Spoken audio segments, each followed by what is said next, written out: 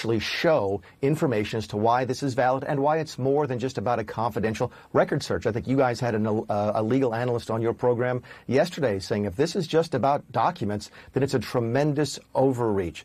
If it's valid and it's real, if it's tied to some criminal activity related to January 6th, that's fine. You folks know that I've been critical of the president's conduct on January 6th.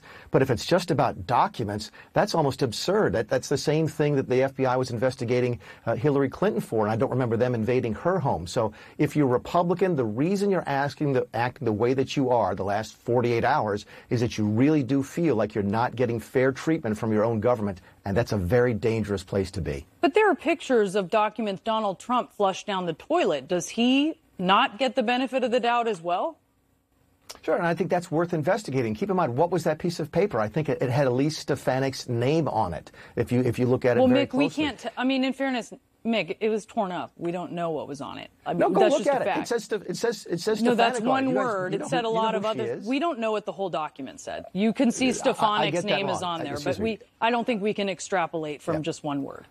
No, I get all that. And listen, I am not defending destructing documents. That's no question about it. But keep in mind, the Presidential Records Act, by the way, I don't think this was related to the Presidential Records Act, at least not directly, because the Presidential Records Act, as far as I know, is not a criminal statute. It's in, I think, Code 44 of the USC, not 18, which is the criminal statute. So I'm not really sure how the Presidential Records Act ties in. Yes, the president has to keep almost everything, but not everything when you are the president. Again, if we're talking about documents, that's part of my point here, Brianna.